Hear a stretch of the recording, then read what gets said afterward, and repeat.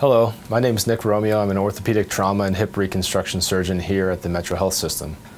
Today I'm going to speak to you in regards to anterior hip replacement.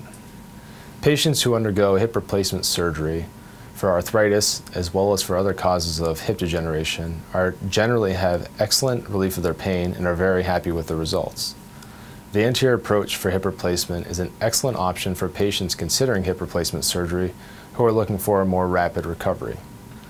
With this approach, patients have been shown to have greater early satisfaction and less pain early on compared to other approaches. This typically allows the patients to return home the same day of surgery, and they can often return back to work and other activities earlier compared to other approaches.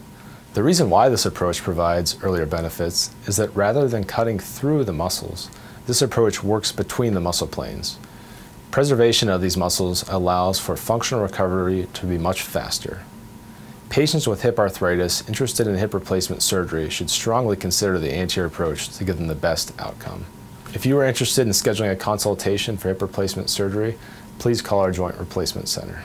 Thank you.